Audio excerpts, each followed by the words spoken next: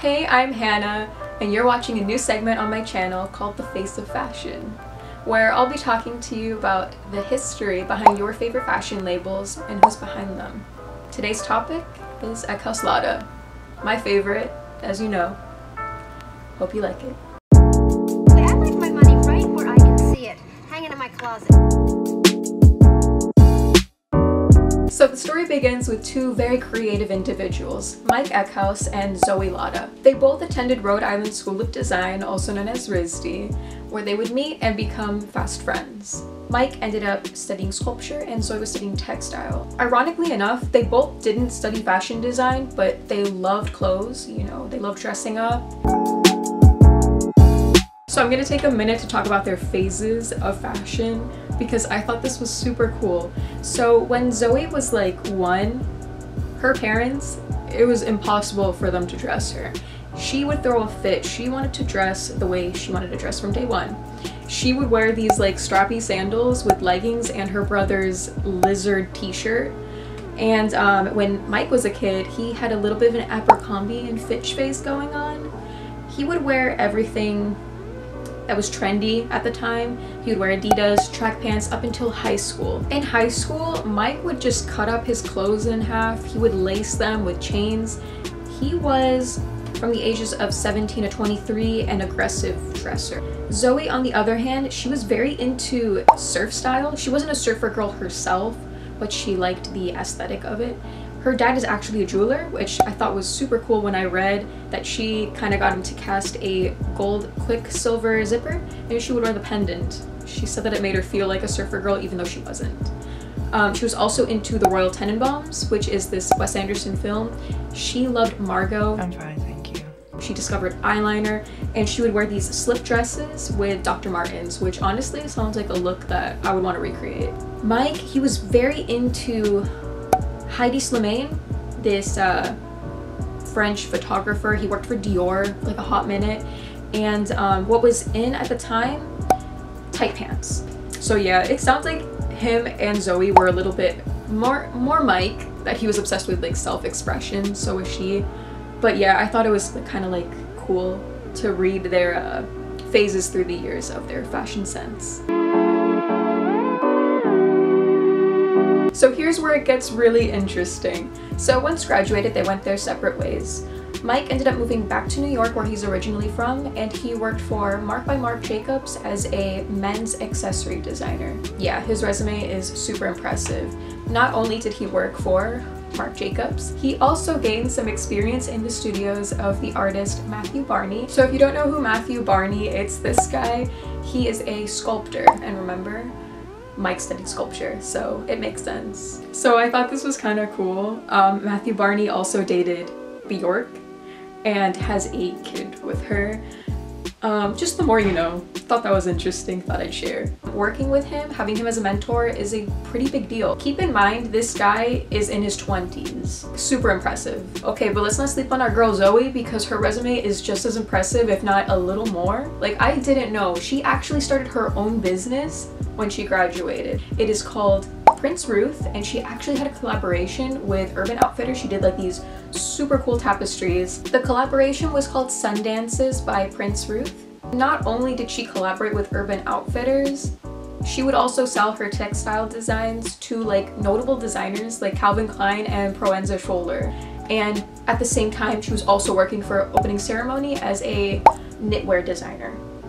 So again, this girl was like on the grind. She was like, let me do this and a little more. Keep in mind, Zoe was also in her 20s, so props to her. Eventually, Mike and Zoe decided they wanted to move past their commercial working environments, and they decided to design a collection together. In 2011, eckhaus latta would be formed.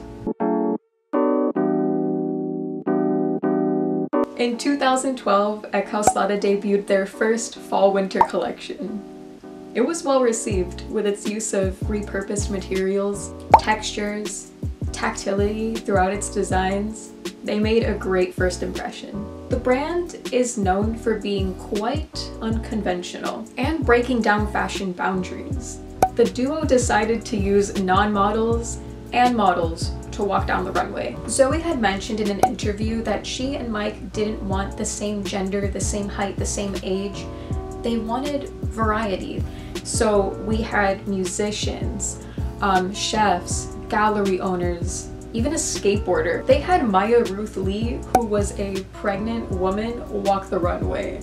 Like, talking about breaking down boundaries. This was super on brand for Eckhaus Latta, but you know, Sophie, the DJ, she had recently passed away. She actually walked for Eckhaus Latta, and she is a trans woman. They also had Devonte Hines from Blood Orange, another musician, which I thought, you know, that's like a show that I would want to go to. I would love to see them walk. So it kind of reminded me of that one episode on Sex and the City, The Real Me, where Carrie Bradshaw, who is a writer, is offered a slot to walk a runway show literally alongside Heidi Klum, who is like a seasoned professional. I love Sex and the City so much.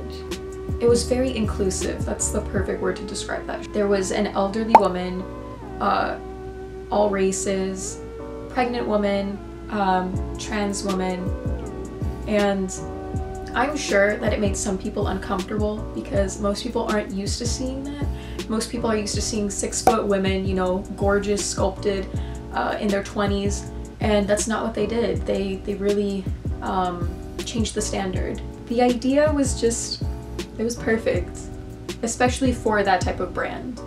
Eckhaus Latta is for everyone. Eckhaus Latta is known for its unisex designs. For their spring collection in 2019, they held their runway show at the top of a metal factory in Bushwick, which is so not what anybody's used to. It's very industrial. It's not super glamorous like, you know, you'd think a runway show would be. So as far as I know, they've only had one small mishap, a little controversial moment in 2017 for their spring campaign, and they showed their models having sex. It was very explicit, and some of them had, you know, the world just wasn't ready for that. The world wasn't ready for something that provocative in your face, and it just didn't work out. I wanted to take a second to name 3 of their collaborations that I really loved. So coming in at number 1, we've got the Sun Buddies. These sunglasses are to die for. They are super cute. Then second one, I chose UGG.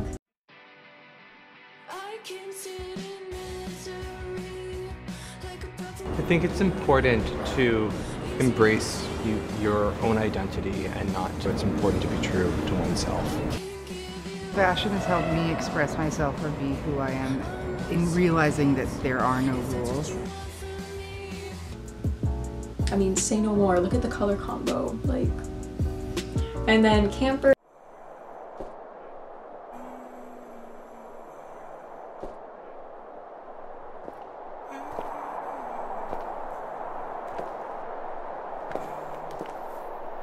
Let's try to remember that song. What's that song? You know, it's another cute statement boot, statement shoe.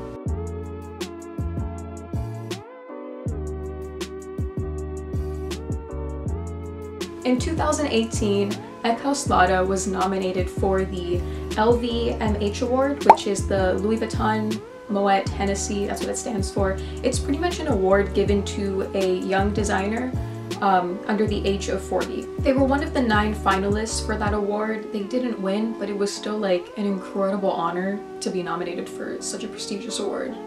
In 2018, that same year, they also opened a show called Possessed at the Whitney Museum in New York, which was a pretty big deal because they were the first fashion-related exhibition to happen within, you know, like the past 21 years. With the success of their brand, they both taught as professors. Mike taught at Pratt and Zoe taught at RISD as an alumni. They both wanted to relay the info to young, ambitious designers that were in the same position that they were in years ago. Eckhaus Latta currently has over 44 stock lists, including Nordstrom, Sense, and even Opening Ceremony, which is a full circle for Zoe because she used to work there. And the brand will continue to grow and they'll continue to get more stock lists. So we're gonna do a quick fit check before I check out. That's the end of this video. Thank you so much for watching, and I'll see you in the next one. I'm wearing eckhaus latta. I don't know if you noticed that, but yeah. Bye.